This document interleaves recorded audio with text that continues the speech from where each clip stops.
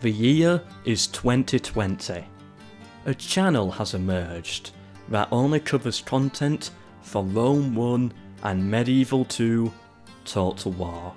Games that are 15 and 13 years old respectively. That channel has hit 10,000 subscribers in 2020. Welcome and thank you for being a part of this channel.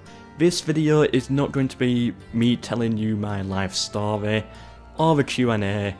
Get me to 1 million if you want to see that. This video is a story about my experience with Total War and Total War only. It all began when my uncle bought me a game. Just a random game. Something that he picked up off the shelf. Probably hid under his coat and then brought it back to me. Medieval 2 Total War. Kingdoms. He bought the expansion, and of course it required the base game for it to work. Despite this though, I still spent many hours on it, trying to install, trying to find loopholes to get on, just staring at the box art, many hours. I was about 8 to 10 years old and only had 2 or 3 strategy games, of which I had already hundreds of hours into. I wanted something fresh. I gave up and gradually forgot about Total War, until I was on holiday in Bridlington, a beach on the east coast of Britain.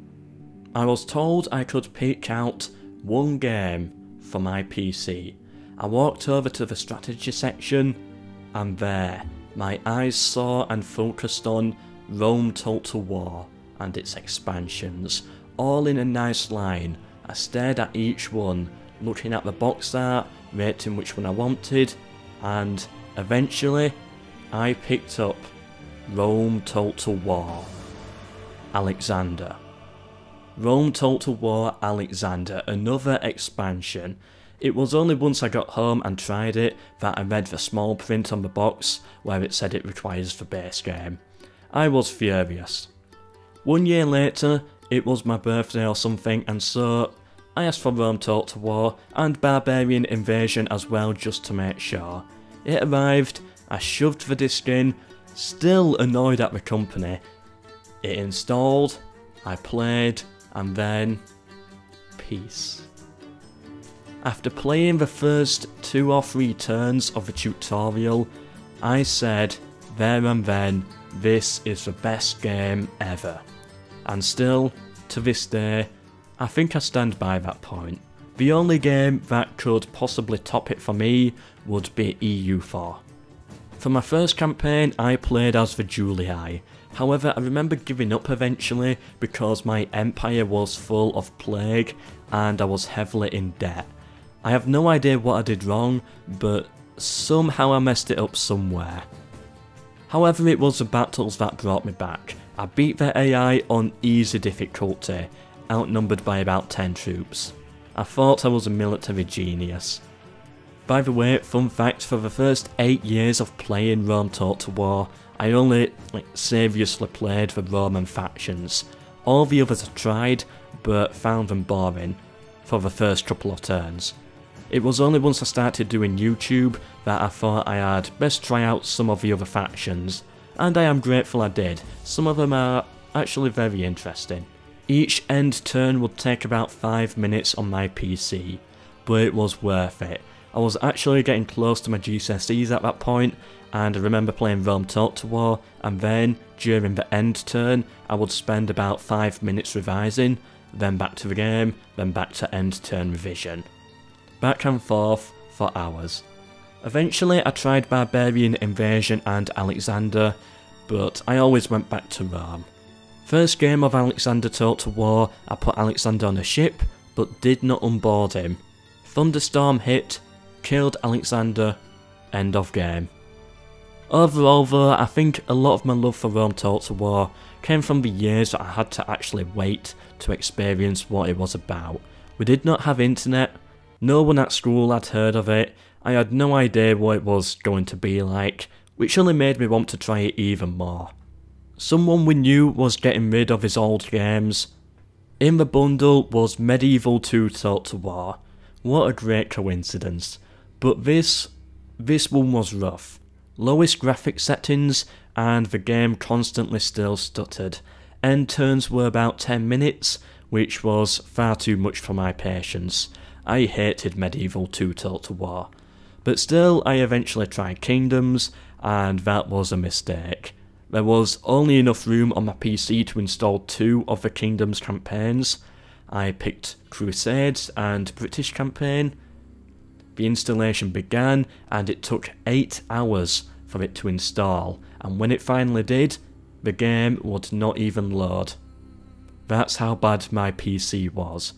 Odd to think, this time next week I will be using my new Core i9. How far I've come.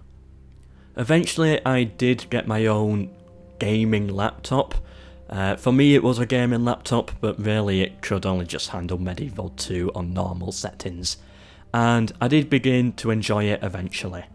A few years later I got Napoleon Total War, tried to install it, but it failed. It needed this thing called Steam.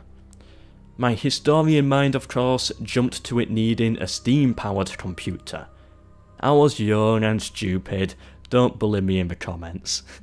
I knew nothing of technology at the time. Gradually I found out what Steam was, but my family could not afford internet, so I had to wait quite a bit. The internet came, I loaded up Napoleon Total War, 5 FPS max. My laptop could not handle it. Another year or so of waiting, eventually I asked my mum for a £200 laptop. It was a stretch, but we got it. Reason being, I began seeing adverts for Rome 2 Total War and wanted to get it. I got the laptop, however, thankfully held off from Rome 2, as it was far too expensive at the time. But at least Napoleon worked, and so did Shogun 2 and Attila when I got them. Although a lot of people would disagree with me here, Napoleon and Attila are some of my favourite Total War games in the series. Rome 2 had been out for some time. I was aware of the bugs, so never really bought it. It went on sale. I asked around if the bugs had been fixed. Most said yes, so I gave it a go.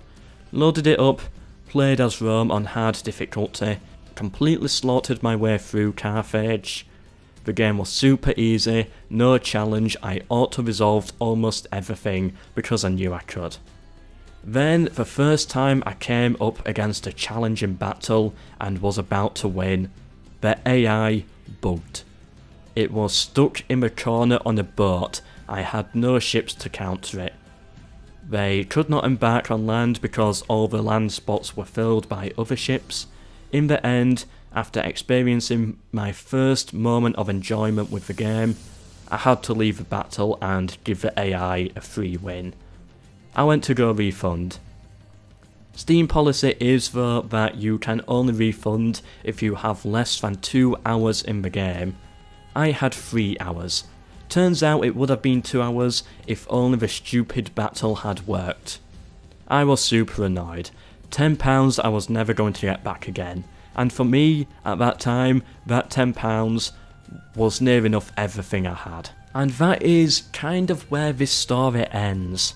After that I began doing YouTube, watching YouTube, going to university, which gave me more than I had ever experienced before. There was no more being in the unknown, as I had the internet that I needed.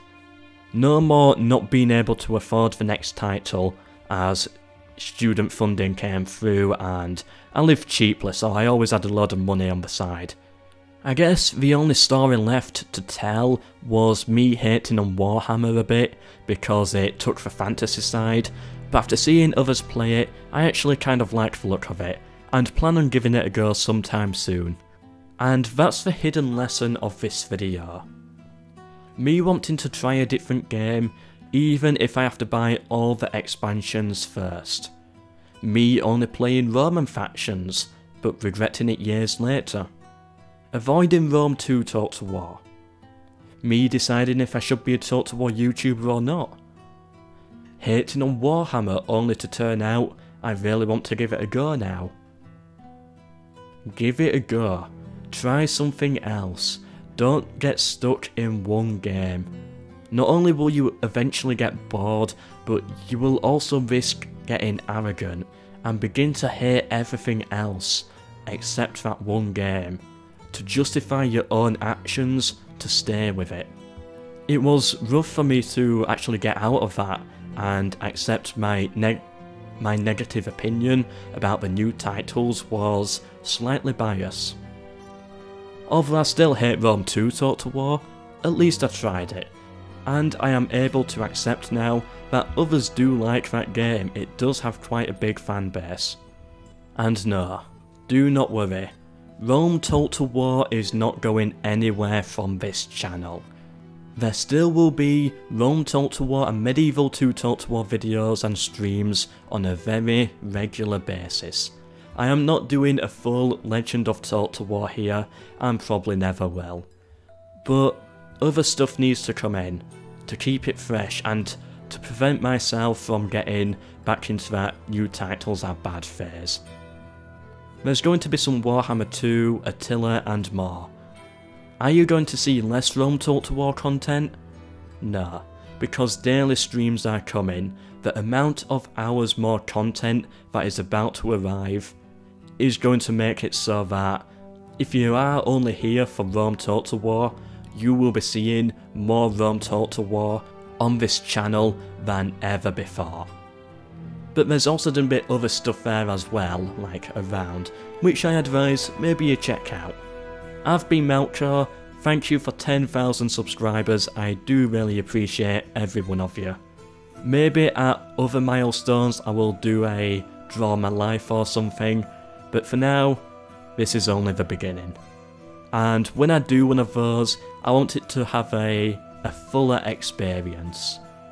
When I do a Draw My Life or something like that, I want to actually be able to close the story off.